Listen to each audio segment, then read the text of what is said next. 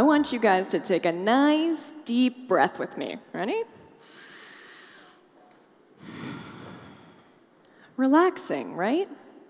Though maybe a little bit less relaxing if I tell you that you just breathed in 100 microscopic creatures.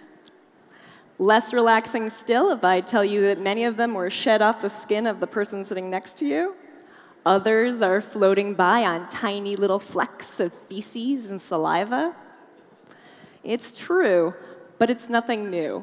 You guys have been breathing these in your whole life. You've just been ignoring them. But that's about to change. Our homes, our bodies, these are the places we know better than anywhere else. But if we were to look at them with a powerful microscope, suddenly our skin, this theater, the space between you and me right now, would start to look like this. These are bacteria and fungi, the microscopic organisms that cover every single surface we interact with. They're definitely in the house dust in between your toes right now, and they're coating the seats you're sitting in. We are covered in these life forms. About 1 trillion of them are growing and living inside of you, and we share our homes with 100,000 of these species. Though most of them are too microscopic to see with your naked eye, if you give them a little bit of nutrients and some time to grow, they start to become visible as those cells make billions and billions of copies of themselves. As a microbiologist, I love coming into the lab in the morning and seeing what species grew from something as simple as house dust. I love the orange of one species or the gooey pink of another. I think these are beautiful microorganisms. And I think they're beautiful creatures not just because of how they look, but because of what they can do. Microorganisms are the world's greatest transformers. In the process of living and eating, they're shaping their environment. They're building things up and breaking things down. As such, each one of them has developed a unique set of skills. Just like some animal species are really good at flying, some microorganism species are very good at swimming. Just like some plant species make the fruits that we love to eat, some microorganism species can make oil, while others can make foods like chocolate and dosa.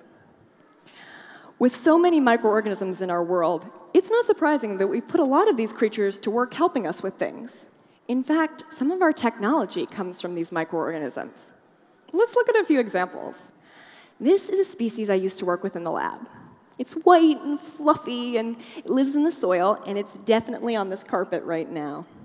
It produces antibiotics, the medications we use to kill bacterial infections. You can actually see the antibiotics oozing out the top of it in those droplets right there. If you've ever had an infection that you've treated with some kind of medication, it's likely you owe these creatures a big thank you. Most recently, I've been working with microorganisms that live in the body of our house pests, including wasps.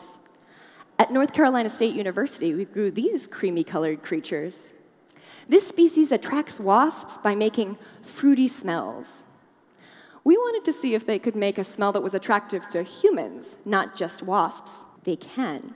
But there's more.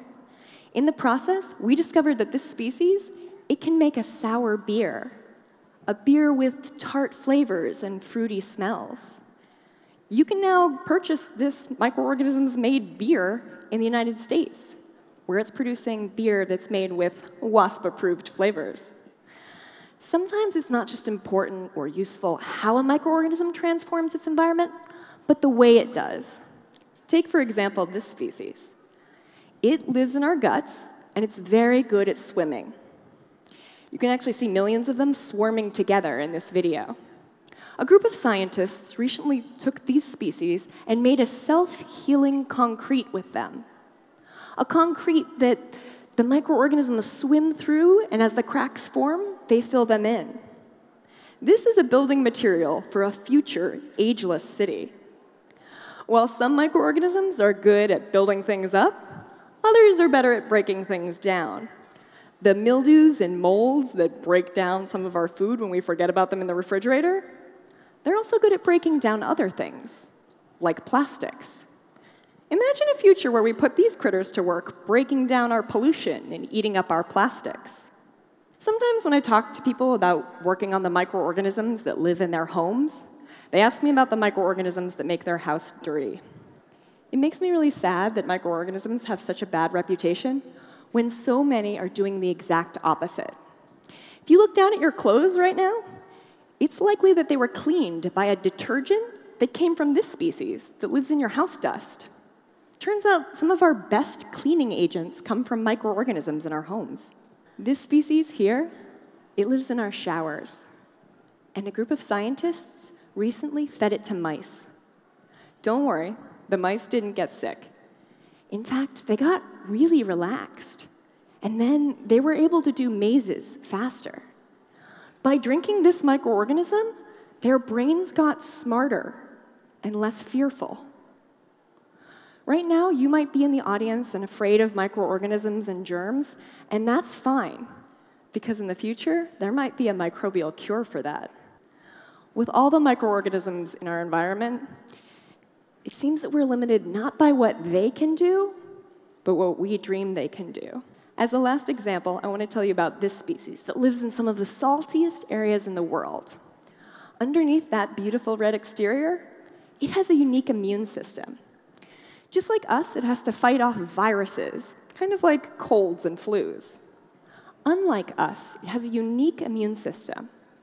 It has these molecular scissors that let it snip out bits of harmful virus DNA, and they allow us to snip out any bits of DNA we choose, even human DNA.